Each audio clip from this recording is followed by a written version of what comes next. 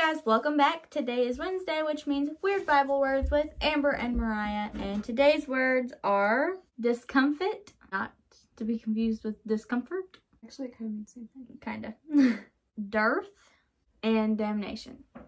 So if you guys haven't been with us for any of our Weird Bible Words videos, what we do is we just go through and we find some kind of strange, kind of not well-known words from the Bible, and we dig deeper into them, look up their definitions, how they're used today, how they're used in the Bible, and just try to figure out what they mean and what they mean when we read the Bible so that we can better understand what we're reading.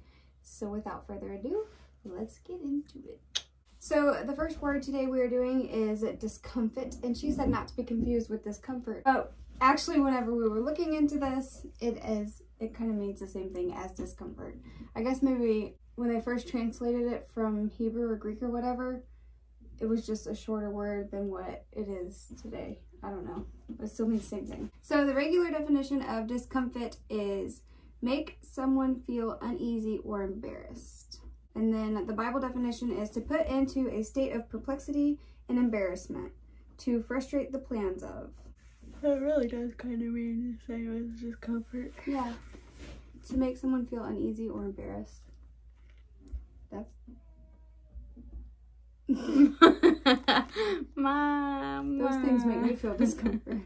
The first verse that we found to go with this word is Numbers 14:45, and it says, "Then the Amalekites came down, and the Canaanites which dwelt in that hill, and smote them, and discomfited them even into Hormah." So he made them uncomfortable.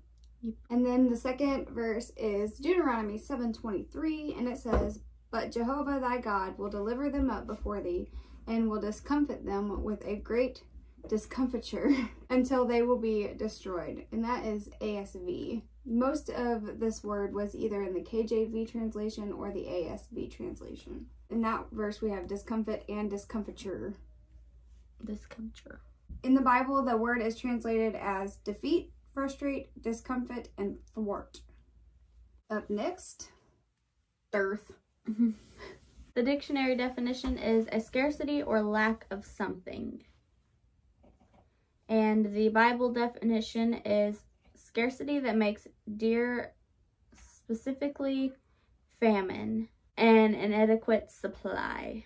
The first scripture that we have for that one is Genesis 41:54, and it says, "And the 7 years of dearth began to come, according as Joseph had said, and the dearth was in all the lands, but in all the land of Egypt there was bread." Clearly means famine here.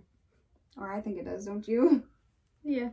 The last scripture for dearth is Acts 7:11, and it says, "Now there came a dearth over all the land of Egypt and Chanaan, a great affliction, and our fathers found no sustenance."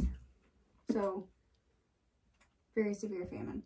Yes. Honestly, I've never heard that one before. I haven't either. Never heard the word dearth, or like we talked about last week, I had never noticed it. I had probably just replaced it with a different word in my mind when I read it or something. But. Yeah. Okay, the last word for this week we're gonna do is damnation. Dun dun dun! You stole my thing again.